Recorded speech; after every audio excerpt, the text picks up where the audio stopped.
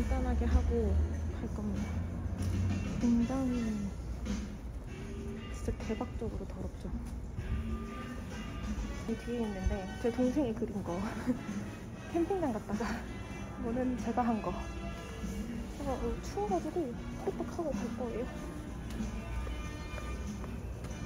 저는 들어가 있거라.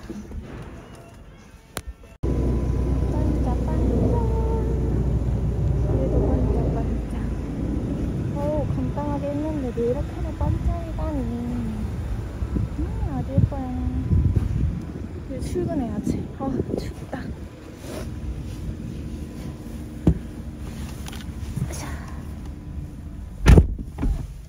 안녕. 만두씨, 어디가 아프셔서 여기 오셨나요? 이 컨디션이 안 좋아.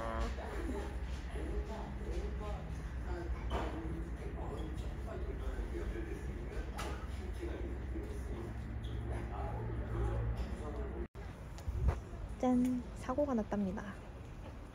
언니, 그 카톡 사진 보는 거 눈물이 난다. 괜찮아요? 괜찮아요? 모험으로 어쨌든 우리가 우리 샵 새로운 물들. 짠. 또용, 응디, 뚜미. 누가 누구 물인지 아무도 모르겠네. 다 먹어야겠다. 하루에 다 마시기 도전. 하루에 다 마시기 도전. 화장실 엄청 많이 가리는데. 1시간에 한 번씩 잠시만요 이러고 나갔다 오는 거 아니에요? 화장실 슬리퍼 2개 있어. 아니, 화장실 슬리퍼 2개. 짠, 엄청 많은 물들. 배지밀. 이 구운 감자도. 몽쉐를 냉동실에 넣을까봐요. 맞아. 그러면 더 맛있을 것 같아요. 또 냉동실에 넣을 게 없네. 무슨 엄마 손파이야? 제가 패키지를 사가지고 엄마 손파이가 있는지 몰랐어요.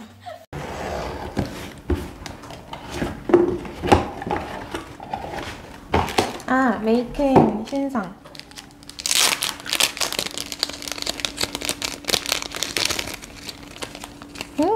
이거 제가 요즘 하는 그 빈티지 다이어리 꾸미기 같이 생겼다. 와, 귀여워. 사은품인 것 같은데?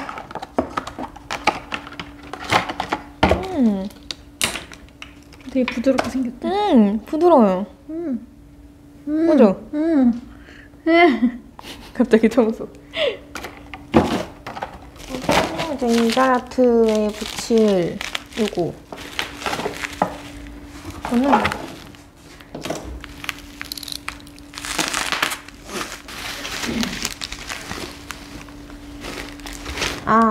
이달의 아트템.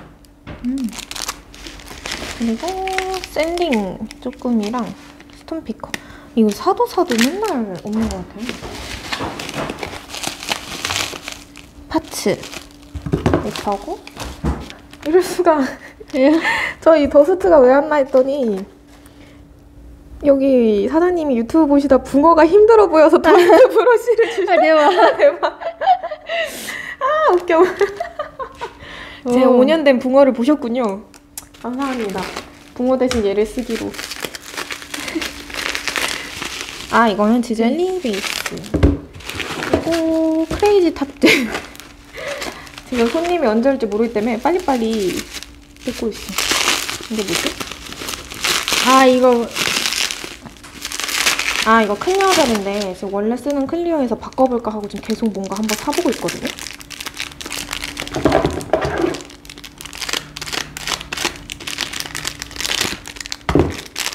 저번에 여기 거 다른 제품을 샀었는데 그거는 실패를 해서 이거는 요즘 많이들 쓰신다는 그 버전으로 다시 샀습니다.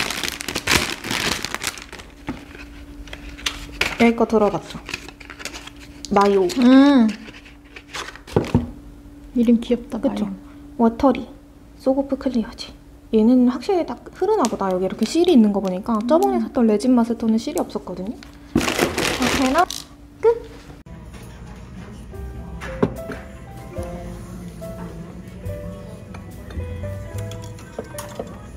일단 튀김을 그릇에 덜어주고 맛있어 보이는 게.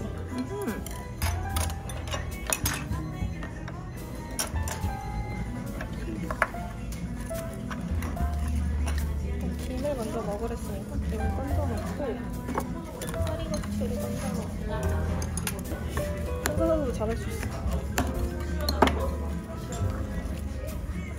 됐어. 그죠? 그래서 뭐 먹고 나면 오셔서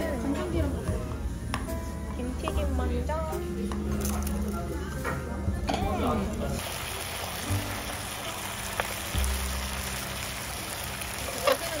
이게 지금 영상 대단하진 않지. 요리 잘해. 그럼 다 그래갖고는. 근데 멀리 가면은 힘들어. 왜냐면 뒤에 쪼그리고 앉아갖고.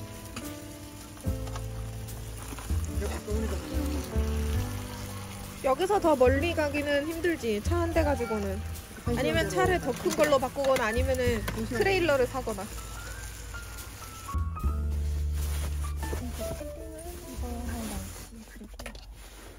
집에서 쓴 삼각대를 좀 가지고 왔고요.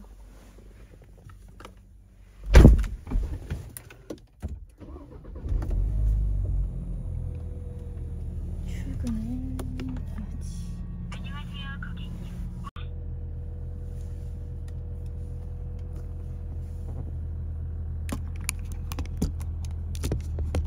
출근 완료. 추워서 난로도 틀었고요. 오늘은 인테리어 미팅이 있어서 제가 조금 일찍 출근을 했어요.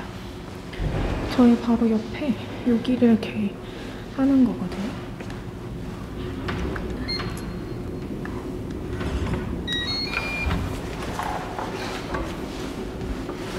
이제 여기 문들도 다 자동문으로 바꿀 거예요. 전기 선을 빼놔서 불은 못 켜는데 이렇게 영상에선 별로 크게 안 나오네? 굉장히 큽니다. 지금 제가 있는 샵보다 조금 더 크고요.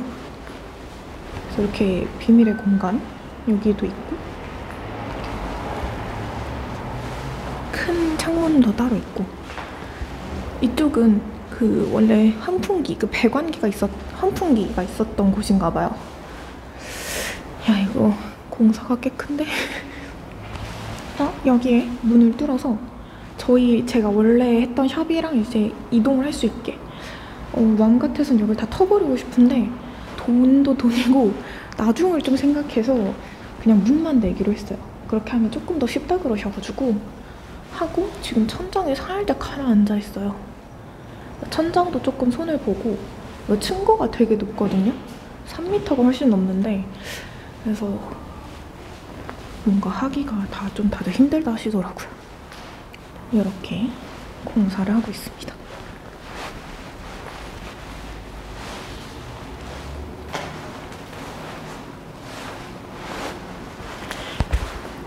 바로 옆이라 이렇게 같이 터서 하면 좋을 것 같아요.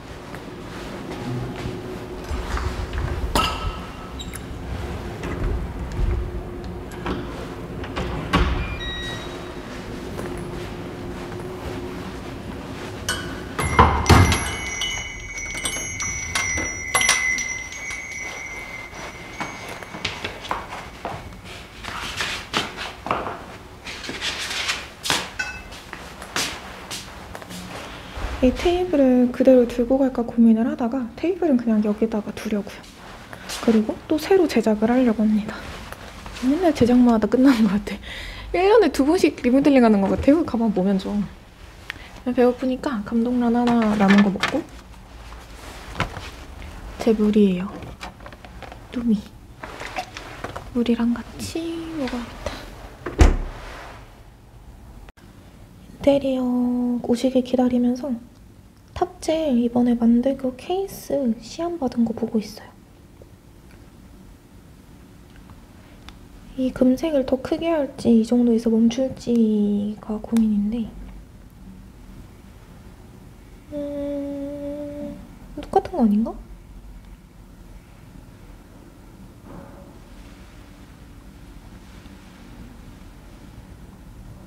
아, 조금 더 커졌네요. 이런 느낌인데 이대로 그냥 갈까요? 예쁜 거 같긴 한데.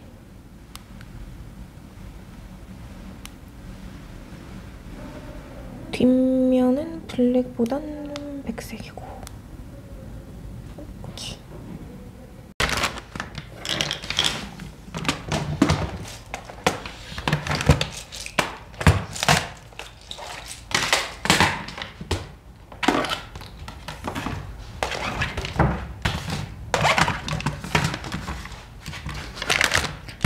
지금 미팅 오기를 기다리는데 업체분들이 10분 정도 늦을 것 같다고 하셔서 또 이 시간을 그냥 보낼 수는 없죠.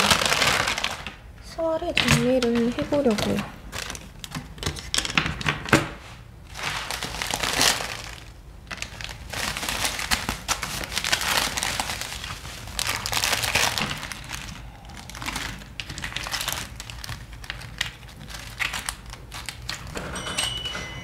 안녕하세요. 선생님 먼저 오셨구나.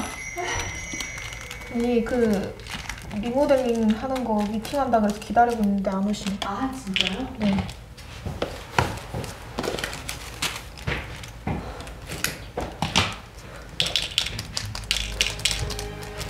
스토리 잘 보았어요. 아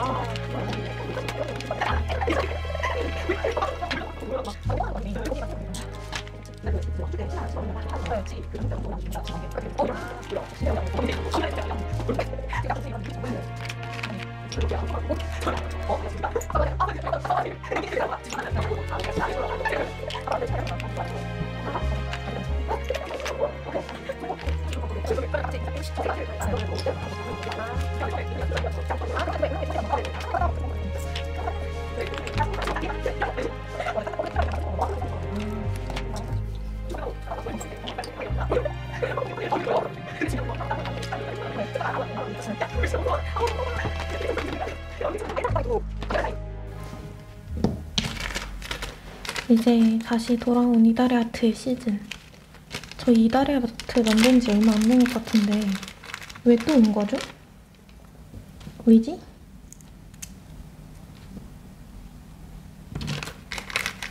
어쨌든 오늘 저는 이제 새롭게 출시되는 젤 컬러들이 있어요. 그래서 그거 오늘 픽으로 도착한다 그래서 이제 마지막으로 테스트하고 관련된 컨텐츠들도 좀 만들고, 그리고 제가 이제 출시 준비 중이던 탑젤이 있거든요.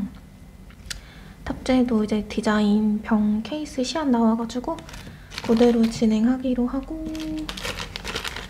아마 컬러가 먼저 출시될지 탑젤이 먼저 될지 저는 이왕이면 한 번에 같이 하고 싶은데 뭔가 이벤트도 해서 좀 나눠드리고 그래야 될 것 같아요. 이번에는 저번이랑 다르게 조금 수량을 넉넉하게 뽑았어요. 그래서 오늘은 뭐하지? 오늘은 저희 디어슈블링젤 01번이거든요. 이걸로 눈꽃 네일을 만들 건데 제가 작년 겨울에 썼던 네일이 있어요. 그래서 그거랑 비슷하게 해보려고요. 제가 미리미리 쟁여둔 이 눈꽃 참 실도 같이 써볼 거예요.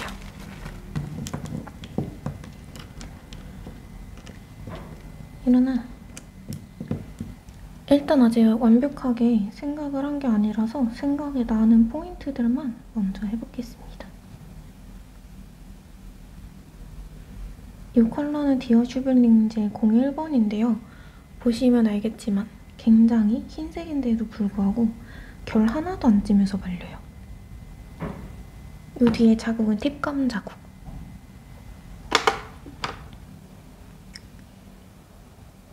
겉에 줬고 얇게 투컷 갈게요. 아침에 일어나서 처음 말하는 거라 목소리가 굉장히 잠겨있어요.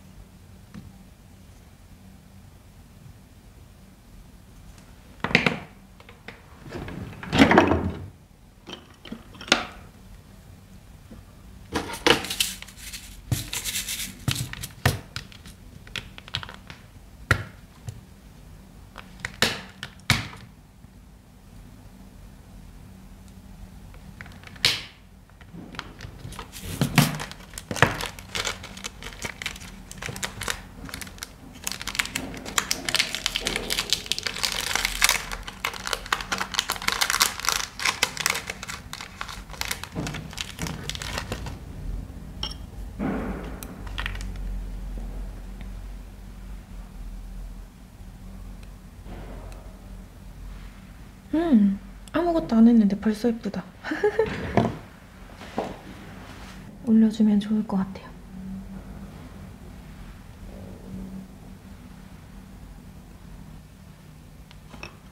가장 기본적인 화이트 우팔 컬러를 깔았거든요.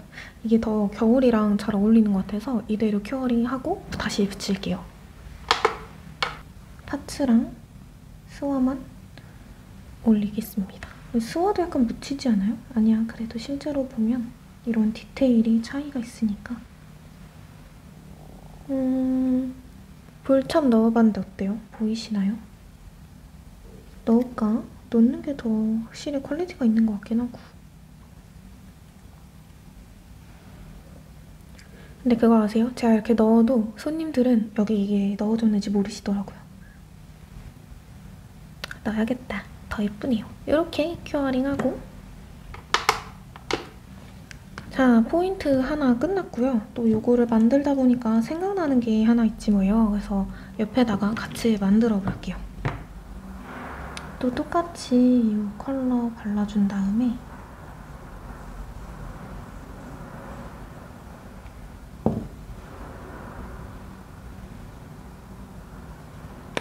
큐어링하고. 뭔가 얘네들도 이 색깔 발라놓으면 쓸 것 같아서 그냥 다 발라놓을게요.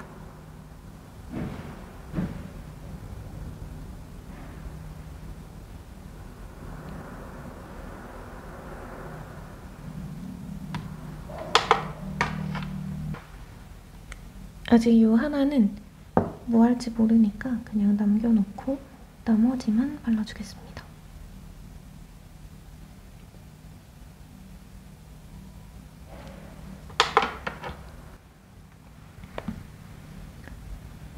진짜 부드럽게 슥슥슥슥 잘 발려요.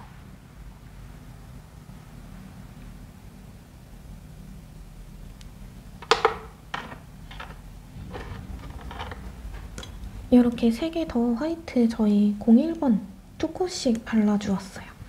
이런 느낌 정말 우유 화이트 같죠? 그리고 이 4번째는 또 스와로 포인트를 주기 위해서 스와를 골라올게요.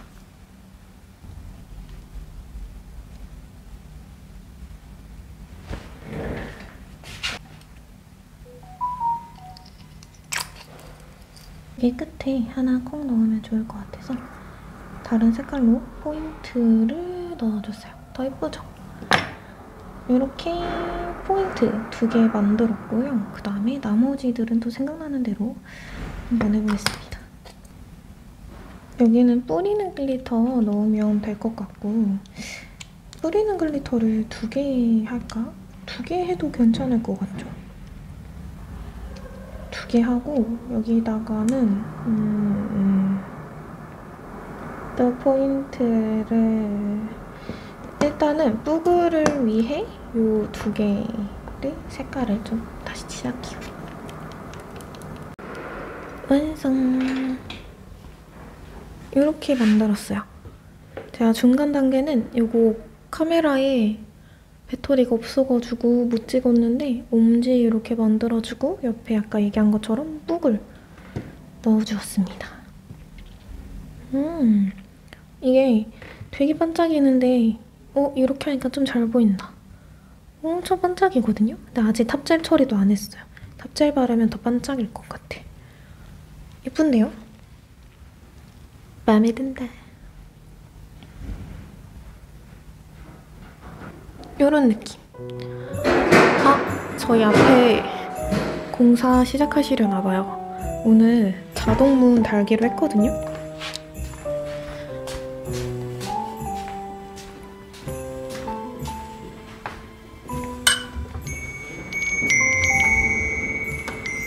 그렇네. 이렇게 철제부터 다 다시 하기로 해가지고 오늘은 조금 시끄러울 것 같긴 한데 괜찮아. 내 거 공사니까 참을 수 있어.